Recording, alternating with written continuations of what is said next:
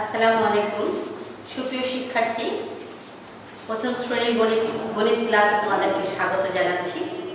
আশা করছি সবাই ভালো আছো। এর আগে তোমাদের সাথে আমার দুটি ভিডিও ক্লাসে দেখা হয়েছে। আজকে তোমাদের সাথে আমার তৃতীয় ভিডিও ক্লাস। আশা করছি আম্মু আব্বুর সাথে বাসায় ভালো আছো। প্রিয় শিক্ষার্থীরা, আজকে আমরা তোমাদের সাথে যে বিষয়টি নিয়ে আলোচনা করতে যাচ্ছি সেটা হলো 50 পৃষ্ঠার ডাকের অঙ্ক। আমি ডাকের অঙ্কটাকে সিলেক্ট করেছি, এর কারণ হলো তোমাদের সাথে আমার জুমে ক্লাস হচ্ছে। জুমের ক্লাসে আমরা রেগুলার ক্লাস তো পাচ্ছি, ডাকের অঙ্কটা বুঝতে একটু সমস্যা হয়, তাই ধীরে সুস্থে যাতে তোমাদেরকে সুন্দর করে বোঝাতে পারি এর জন্য আমি ডাকের অঙ্কটাকে আমার ভিডিও ক্লাসে তোমাদেরকে বোঝানোর চেষ্টা করছি। তো চলো বন্ধুরা, আজকে আমরা 50 পৃষ্ঠা ডাকের অঙ্ক করব। এখানে আমাদের তিনটি অঙ্ক আছে, 2, 3 এবং 4। এই তিনটি অঙ্ক আমরা ডাকের অঙ্ক সুন্দর করে করার চেষ্টা করব। আর তোমাদেরকে আমি এর আগে বলে নিয়েছি, ডাকের অঙ্ক করতে গেলে অবশ্যই তোমরা ডাকটিকে ভালোভাবে পড়ে নিবে। তো চলো বন্ধুরা, আমরা ডাক পড়ে আমরা বই খুললাম। বইয়ের ভিতরে দেখো 2 নম্বরে কি লেখা আছে, লিজার 8টি খেলনা ছিল, সে ছোট বোনকে 3টি খেলনা দিয়ে দিল। একজন মানুষ যার নাম লিজা, তার কাছে 8টি খেলনা ছিল, অনেকগুলো খেলনা। তার কাছ থেকে কিছু অংশ সে দিয়ে দিল। কাউকে যদি কেউ কোনো কিছু দিয়ে দেয় তাহলে কি সেটা বেড়ে যায় নাকি কমে যায়? অবশ্যই কমে যায়। তাহলে যদি কমে যায়, কোনো কিছু বাদ দিতে হয় অথবা কম করতে হয়, তাহলে সেই ক্ষেত্রে সেই অঙ্কটিকে আমরা বিয়োগ করব। চলো তাহলে আমরা বোর্ডে চলে যাই, কিভাবে করব আমি সেই পদ্ধতিটি তোমাদেরকে দেখিয়ে দিচ্ছি। প্রথমে আমরা 2 নং যেহেতু করছি, 2 নংয়ে আমি আগে দাগ নাম্বারটি দিয়ে নিব, সুন্দর করে লিখে নিব। 2 দন্ত ন অনুসার 2 নং পয়রফালা প্র বিসর্গ উত্তর। 2 নং প্রশ্ন উত্তর।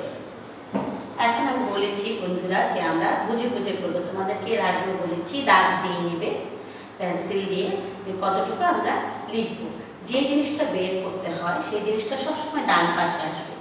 এখানে যেহেতু খেলনার পরিমাণের কথা বলা হয়েছে, তাহলে খেলনা যতগুলো আছে সেটাকে আমরা ডান পাশে নিয়ে আসবো।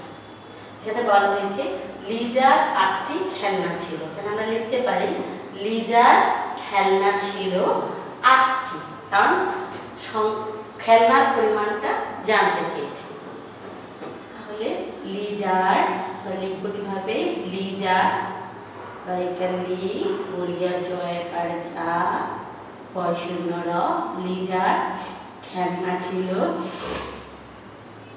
খায়কার খে ল মায়কার না, লিজার খেলনা ছিল কয়টি? আমরা প্রশ্নে পেয়েছি 8টি। এতটুকু তো অবশ্যই আমাদের কাছে ক্লিয়ার। তারপর আছে সে ছোট বোনকে 3টি খেলনা দিল। তাহলে ছোট বোনকে খেলনা কয়টি দিল? তাহলে ছোট বোন লিখলেও চলে, আবার শুধু বোনকে দিলেও লিখলে চলে। তাহলে আমরা ছোট করে লিখে আমাদের বোঝার সুবিধার্থে তাহলে আমরা লিখব বোনকে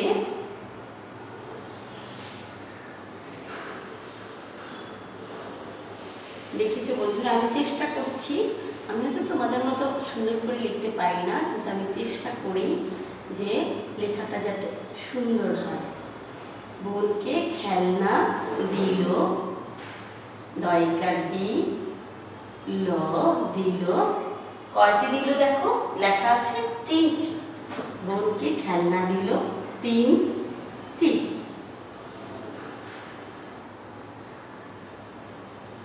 দাগ দিব। এখন তার কাছে কয়টি খেলনা রইল? এটা কি লিখবো? এখন তার কাছে খেলনা রইল। বড় করেও লিখতে পারো, অথবা একটু ছোট করে লিখতে পারো যে খেলনা রইল, এটা লিখলেও হবে। অথবা এখন তার কাছে খেলনা রইল, যেটা সুন্দর লাগে সেটা লিখলেই হবে। আর যেহেতু ব্যাপারটা বলেছে দিয়ে দিল, সেক্ষেত্রে আমরা বুঝে গেলাম এটাকে কি করতে হবে, বিয়োগ করতে হবে। তাহলে চলো বন্ধুরা আমরা বিয়োগ করে ফেলি। আমরা অত বড় করব না। এখন খেলনা রইল, এই কথাটি লিখব।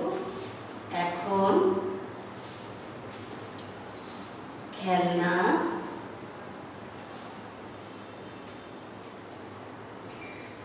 কারণ এটা তো লিজা সম্পর্কেই বলা হয়েছে, তাহলে আমরা বুঝতেই পারি এটা লিজা সম্পর্কে বলা হচ্ছে।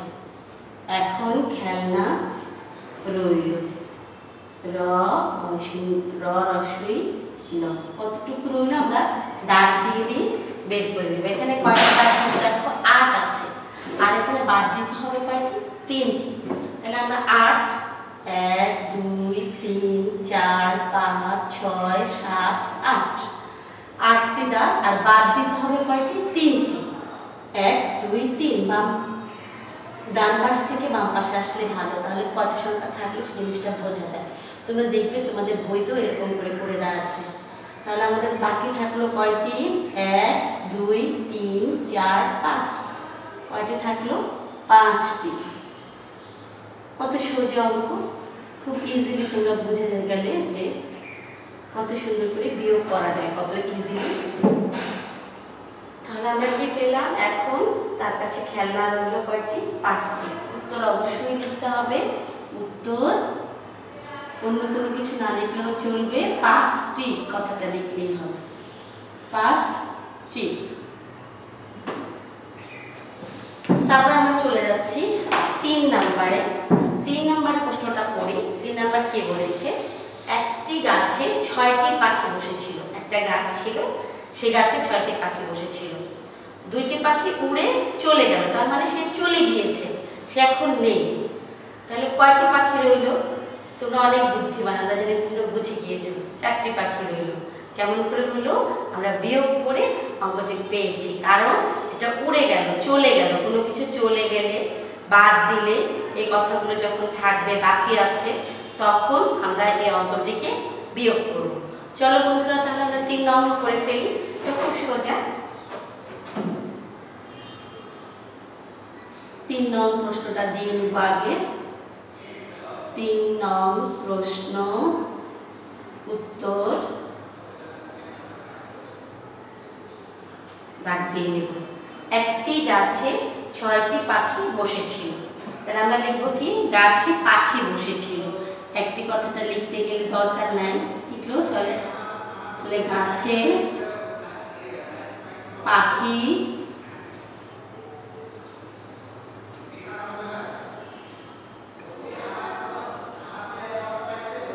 বসেছিল। গাছে পাখি বসে ছিল। কয়টি বলেছে? 6টি। গাছে পাখি বসেছিল 6টি। তাহলে পাখি উড়ে গেল, দ্বিতীয় লাইনটা হবে এরকম, যে আমি তোমাদেরকে বলেছি যে জিনিসটা বের করতে হবে সেই জিনিসটা ডান পাশে চলে যাবে। তাহলে 2টি পাখি উড়ে গেল, পরের লাইনে বলেছে। তাহলে পাখি উড়ে গেল, পাখি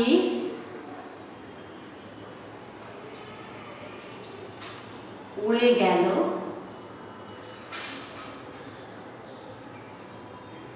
উড়ে গেল,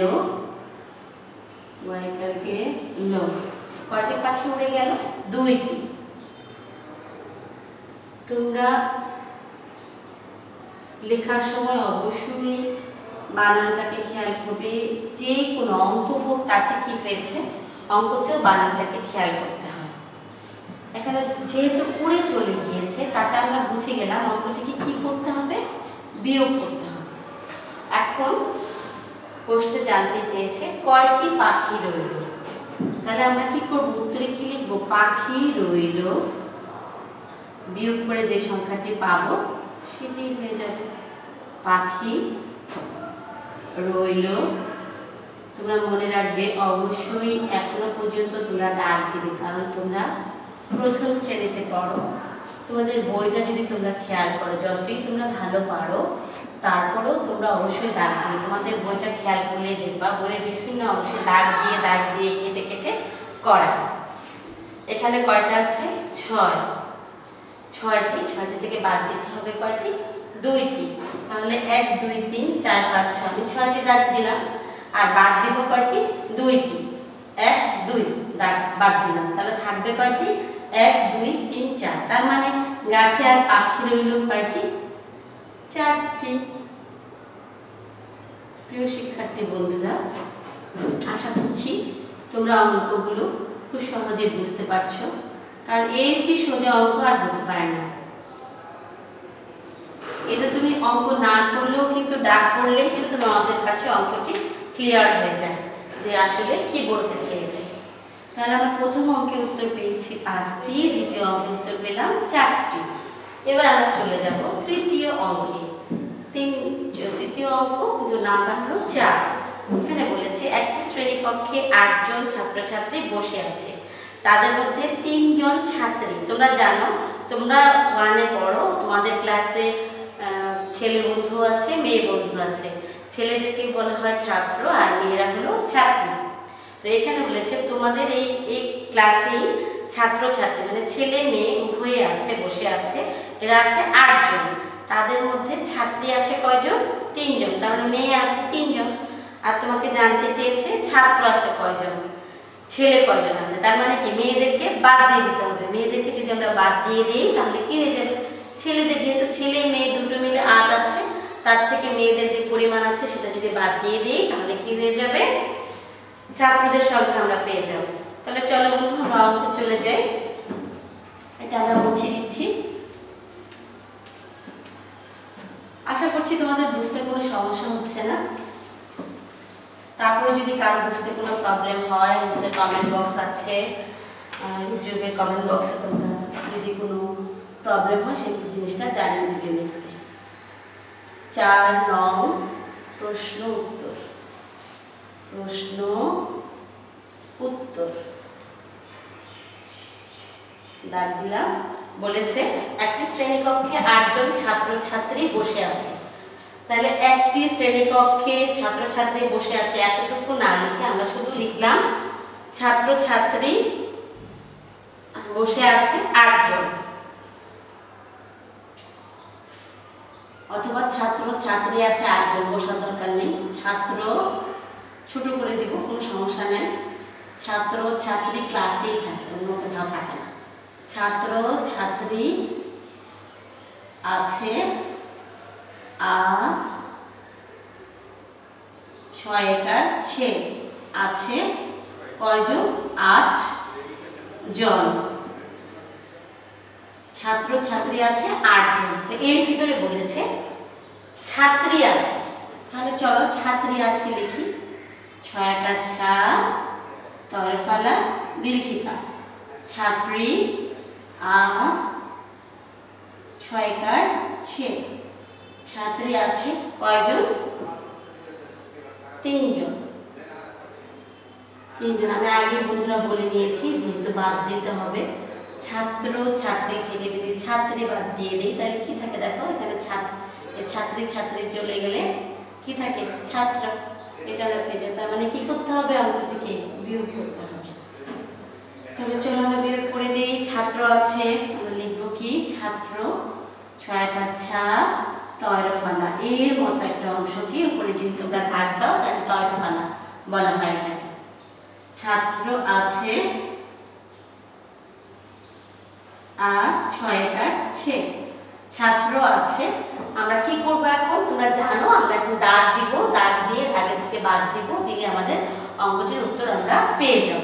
তাহলে প্রথমে আছে কয়জন? 8 জন। 1 2 3 4 5 6 7 8। বাদ দিতে হবে কত? 3। 1 2 3 বাদ দিয়ে দাও, থাকবে কত? 1 2 3 4 5। কত থাকলো? 5 জন।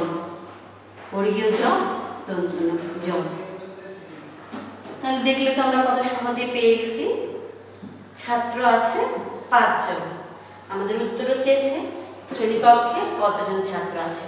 তাহলে আমরা উত্তরটা লিখে ফেলি। উত্তর ছাত্র ছাত্রটা না লিখলেও চলে, উত্তর 5 জন লিখলেও চলে, লিখলেও সমস্যা নেই। কেউ যদি লিখে তাহলে কোনো প্রবলেম হবে না। আশা করছি তোমরা অনেক সুন্দরভাবে বুঝে দিয়েছো ডাকের অঙ্কগুলো। আর তোমরা ডাকের অঙ্কে অনেক বেশি পরিমাণে দাগটা পড়বে। যদি দাগ না পড়ো তাহলে কিন্তু ডাকের অঙ্কে অঙ্কটি বুঝতে তোমাদের অনেক সমস্যা হবে। তাহলে বন্ধুরা আজকের জন্য এতটুকুই থাক। তোমরা ভালো থাকবে, সবাই সুস্থ থাকবে। আগামী দিন তোমাদের আরও ভালো যাবে আশা করছি। সবার জন্য দোয়া রাখবে। আসসালামু আলাইকুম। সবাইকে পরবর্তী ক্লাসে আবার দেখা হবে এরকম একটা শুভকামনা করছি।